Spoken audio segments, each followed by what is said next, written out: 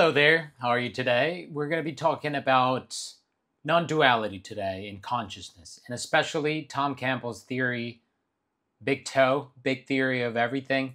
So I've been reading this book for the past couple of weeks, I think, 2 weeks or so. He's got 3 books on what he calls a big theory of everything. And well, this is a big hit on how we see the world. So if you're ready for that, but if you're committed to growing and looking out for new ideas, or you're just looking for growth and new questions, this video is for you. So yeah, first of all, I'm talking to you, curious soul, who loves philosophy, and I read the big theory of everything because I'm really interested in meditation and basically like what we are.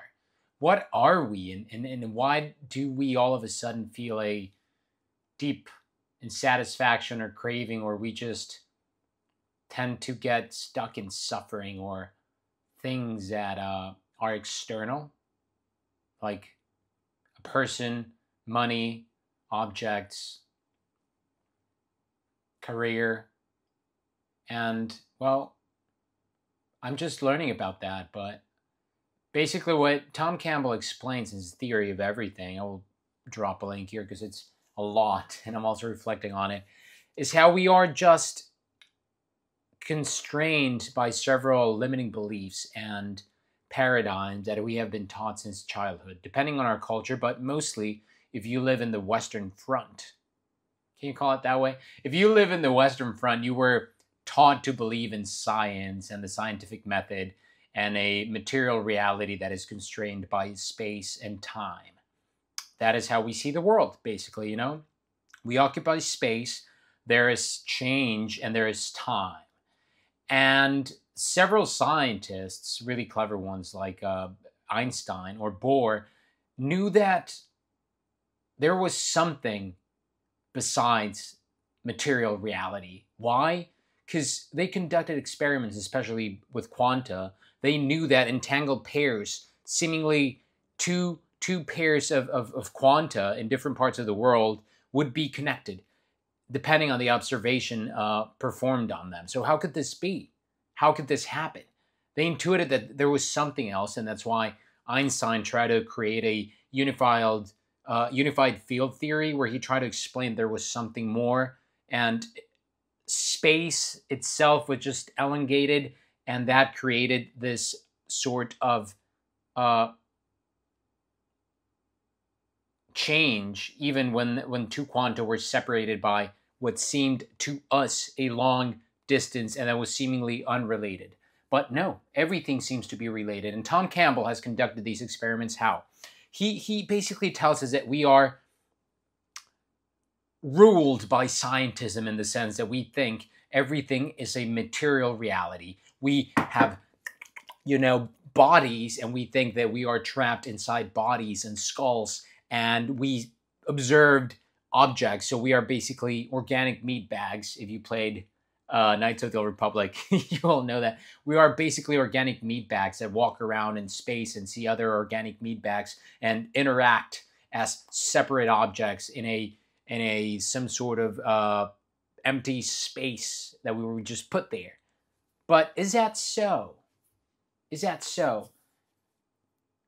I don't know. There are many things that we cannot explain by the scientific method, like the hard problem of consciousness. We don't know how matter, atoms and particles, electrons, boson Higgs, arrange themselves in a way that creates consciousness.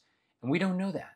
So we have theorized many explanations on why that seems to be the case, but we don't know yet.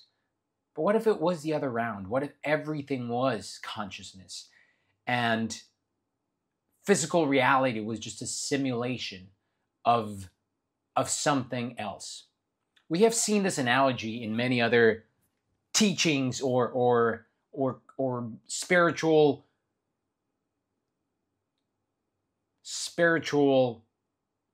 schools, you could say, where we are told that we're all one, that we are all part of the same fabric, of the same weaving, and it just seems that we are separate because of the illusion of ego.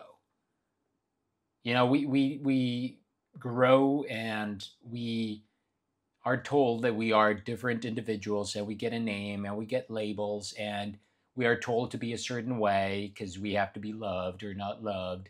And that is creating some sort of illusion that we are this separate entity, uh, somehow separated from everything else. And I think that may be a delusion or just some kind of intellectual construct. Why? I still don't know why. Why is that ego created? I don't know. But the thing is, a localized self, what we are experiencing, you being there, watching a seeming me, how could we be connected? How could we be part of the same weaving, as some people say? Well, there is a theory, right? Our local reality, what we will call PMR or NPMR, that's what Tom Campbell calls it, non-physical matter reality, because we could see reality, but there's so many things that we can't perceive because we are limited by our five senses. Okay, so we can't see what a bat would perceive. Do we agree? Or everything that a dog would perceive. We have different filters of reality. Okay, therefore, with logic, we could conclude that there is more to reality than what our senses can perceive. And yet, therefore, people would say, well, okay, but that's science, so how can we perceive that? Everything will be perceived by that. Well, no, because we have dials, we have tools, but they are just extensions, magnifying glasses of our own senses.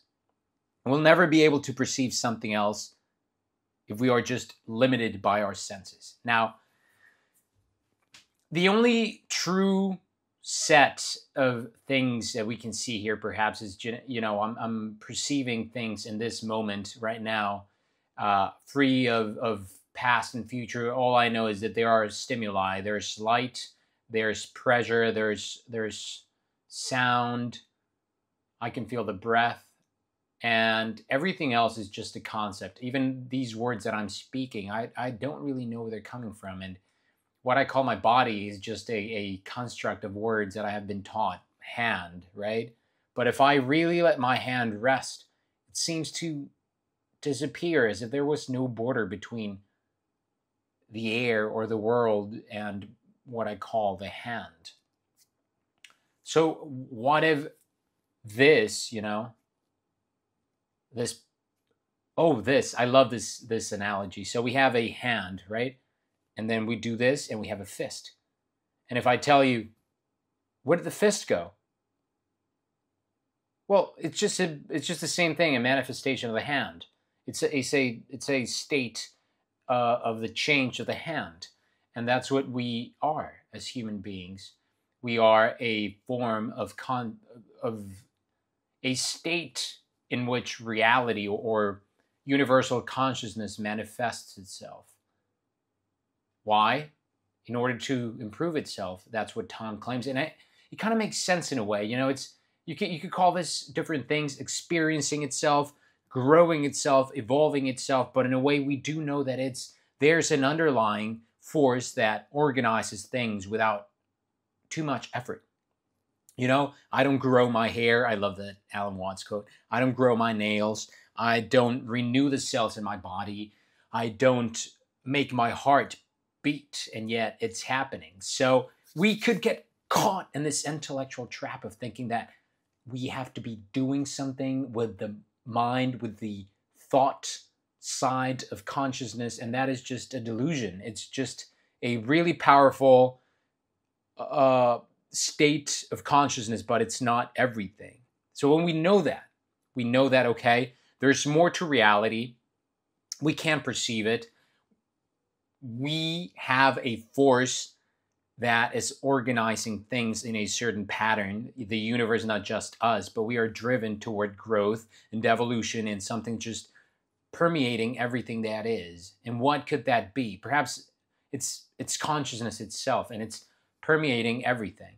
And what if our reality is just one of multiple realities, and That's why we call it NPMR. Oh my God, I feel like I'm just rambling along, trying to digest everything that I've learned between Tom Campbell and Rupert Spire, but it's good. It's good. I hope this is like interesting to you at least. Otherwise, I'm just, just rambling here.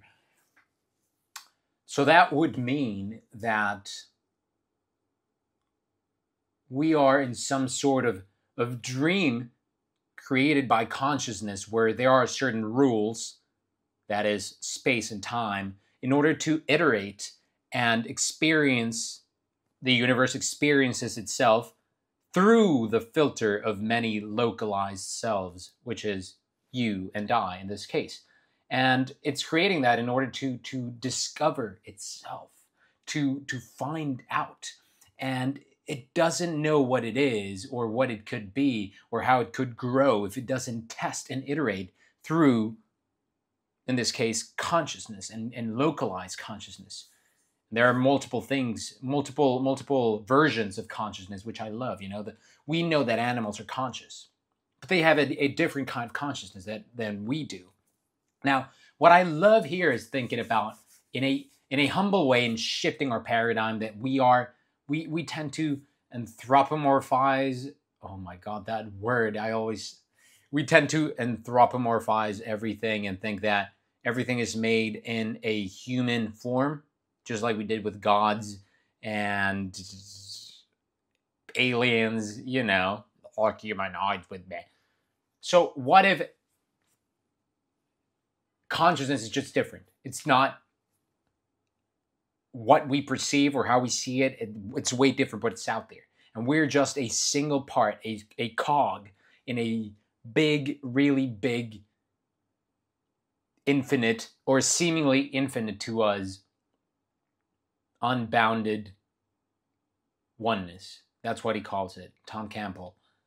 I believe he calls it absolute unbounded oneness. A fabric so big that it would be as if we were just a small quanta or boson Higgs in a much bigger cosmos. And that is impressive if you think about it, because we are caught in a trap of scientism that just traps our beliefs, and we limit ourselves because we know that's true. How many times have we put a ceiling on our own skills, not just athletic wise, meaning the body and the material side of it, but thinking wise, thinking the earth was flat, or witch hunts, or many things. So that leads me to thinking that we are in a stage of growth, of impressive learning, especially with AI, which could basically become a other type of consciousness related to us, a cousin consciousness, you could say. So we are in this story of evolution, which is just a microcosm of the universe. We are a part of the universe, so we are made in its image. And we tend to see this as fractals. And those fractals are repeating themselves throughout the world, kind of like if you see a snowflake and then many of these build up into snow, or we could see crystals and how those patterns just repeat themselves. Really simple patterns, deep, simple patterns repeat themselves, but arrange themselves in a way to create something seemingly mysterious and more complex, and therefore lower the entropy of their own arrangement. So that's what's happening to us through our evolution, through our interaction with ourselves and our discovery and our work. We are lowering the entropy of our own consciousness, and that is a big shift in what we're doing, because that would mean that our objective, seeing that matter is not absolute as we think, the growth would be the evolution of consciousness, and that would mean an inner change that would shift from just accumulating wealth and material possessions or devoting too much time to the body to cultivating a right intent and right values. And we have seen this. Many people have talked about this about the years. I have one right here, Marcus Aurelius. Let's not go far. The Stoics, they say that What is a good life? A good life is something we can practice right now, wherever we are, whoever we are, in whatever we do. And that is the right intent, the condition to love, the intent to love, the intent to help others, the intent to be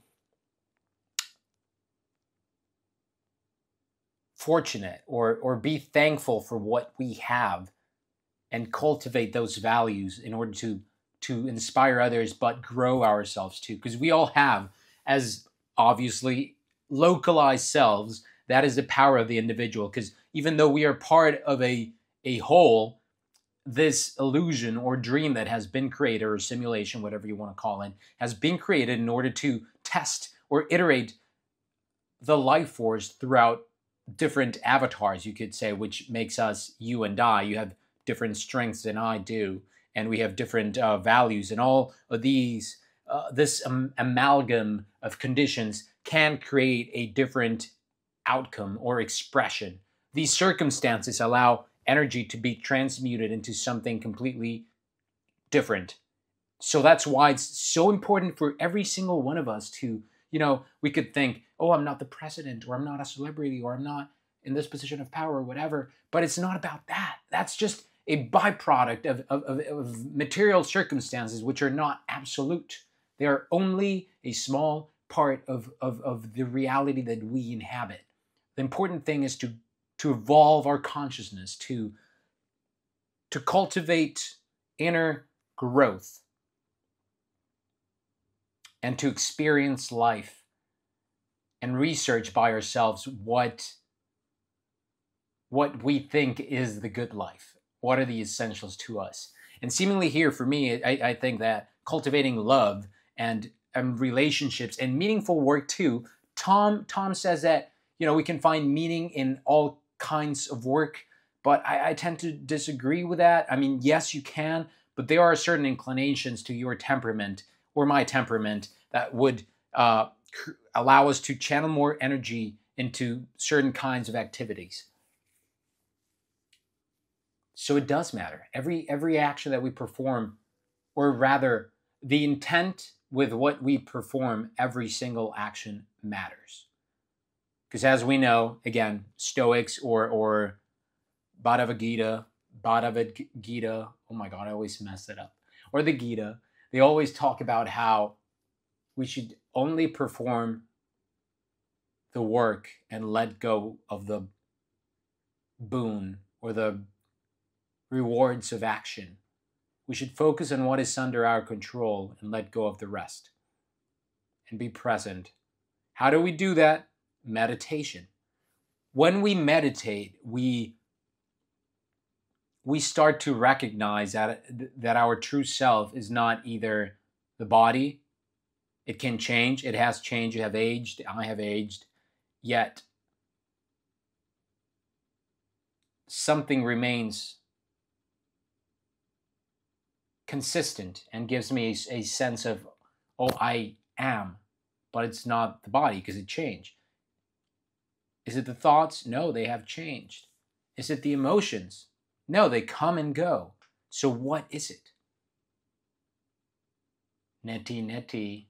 Perhaps it's just that state where everything else is, or by the light which everything is being recognized. The Atman. Yeah, that's just it. So with that, we can also become more compassionate, I think. When we know that every single one of us is just walking alongside each other and following our own path. There is no formula. I think we can become more generous, kinder, and more empathetic and willing to help others. And what a better way to live than that? Of course we're going to fall down. Of course we may have anger fits, but I think that can diminish, and we can devote our lives to an inner growth that exponentially grows, because I think the more we devote ourselves to understanding, not just accumulating facts, to understanding and experiencing and researching our own experiences, and not buying into other people's beliefs or dogma, which has happened to me, we start to create our own theory of everything, which is basically discovering truth, but naming it in different ways. We have seen that many cultures, many books, many religions aim at that and name truth, and we are discovering it. So that's what it is. And the gateway, what are some actions? What are some implications of this? Well, material is not absolute.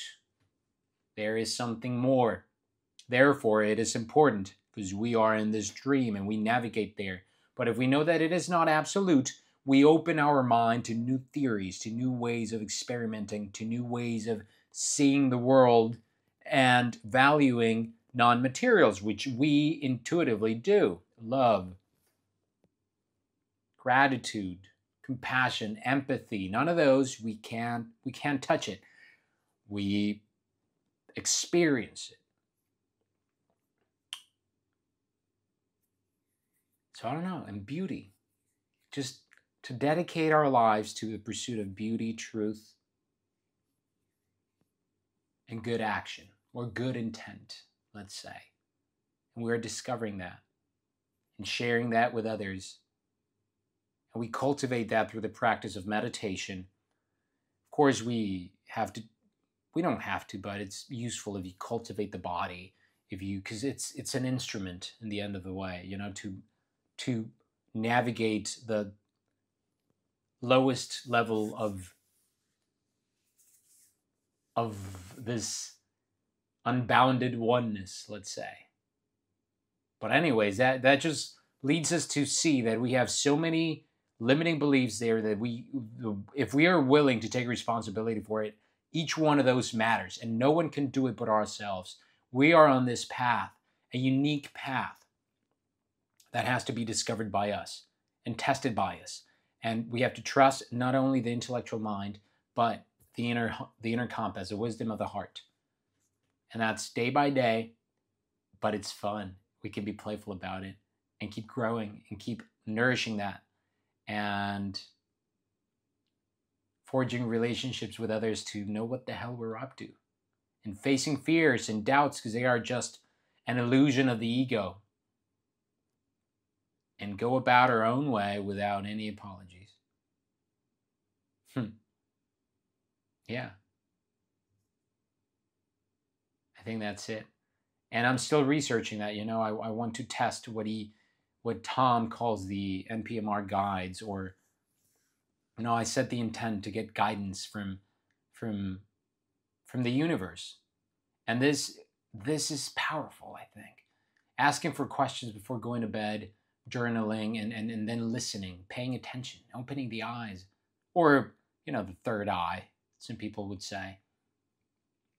I want to get more into Rudolf Steiner. He talks about knowledge of the higher worlds, and Phil Stutz, a psychologist, does too. So I'm on that quest right now. I'm figuring out what the hell all of this means. How does it apply to me? But at least it has made me doubt all that I think I know. I know that I know nothing, but that's great. Like Newton said, he was just like a kid collecting shells while his back is to the big and vast ocean, something like that. Well, I think that's good, to be open-minded and know that we could learn so much more. So much more. And everything that we see is just more, than just hard knock material. So if this serves for something, it's just that, to make you question everything that you know, and perhaps commit to evolving your consciousness, your inner growth every day, and question whether matter is absolute or not. Yeah. If you want to talk about this, there's my email and my Instagram. Love to chat. Have a good one.